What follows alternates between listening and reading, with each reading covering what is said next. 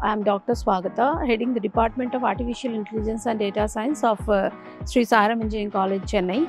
So I'm Monish Advani from Capgemini, a Senior Solution Architect, working in the cloud data AI area. My name is Ravi Teja. I'm a software developer working for T-Tech Digital. I am Santosh and I am working with Nagaru. So my name is Alish Pandey and I'm working with JP Morgan.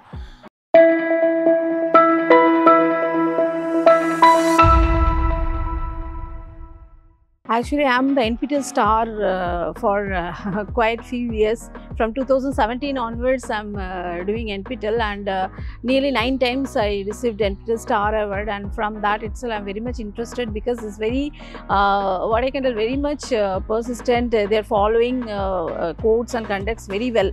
So I am very much interested. Even I am doing the BSc course also simultaneously. So I am totally engaged with NPTEL, all the platform. So suddenly I came to know about this CODE program, and really since I'm working for artificial intelligence and machine learning domain, so in near future quantum is going to play a very big role.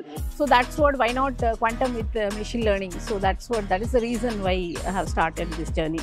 Well, the use cases in terms of algorithms, and the basics of linear algebra, right? Because that helps in terms of vectors and the ABC of quantum computing, right? So that fundamentals are clear now.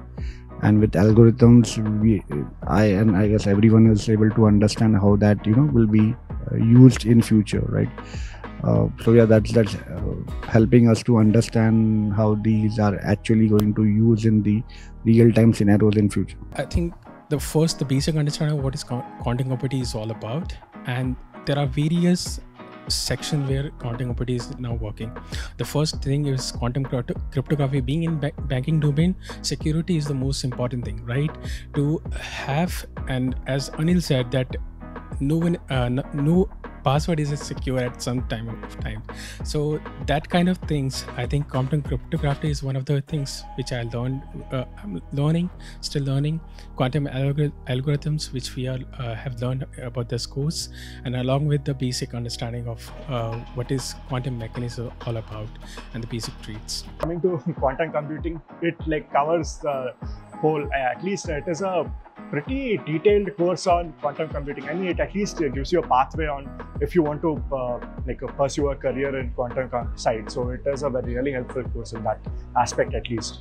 So if for beginners, if you want to move in that direction, it is a really helpful course. I mean, you can actually, with this knowledge that you gained in this course, you can pursue a career on that. This is at least a base stepping stone for that. Yeah, online format definitely go with me very much because you can watch the areas you find difficult multiple times, and you can set the pace that suits you. I especially like Professor Prabha's lectures, and because technically as well, the voice, the pace of the lecture is very much suitable to me.